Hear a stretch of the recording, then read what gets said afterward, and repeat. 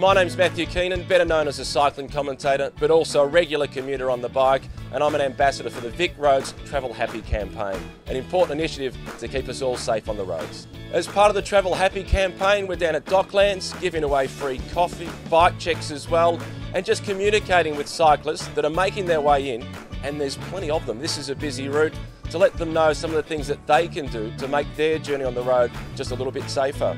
Be predictable, be visible, be considerate. If you smile, you'd be amazed at the response you get back from the person you've smiled at. Just relax, you will get there in the same time.